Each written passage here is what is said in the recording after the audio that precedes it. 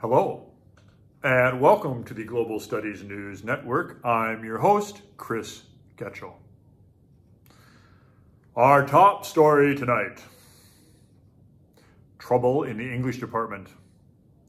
It appears a man recently released from prison after serving his term became upset when he was not allowed to marry his English teacher.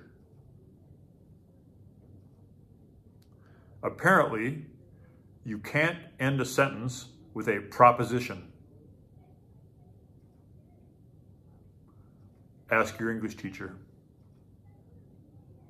More at 11. And now, today is the first full day devoted to the continent of Asia, the largest continent on the planet. And that's all for today. Good day and good news.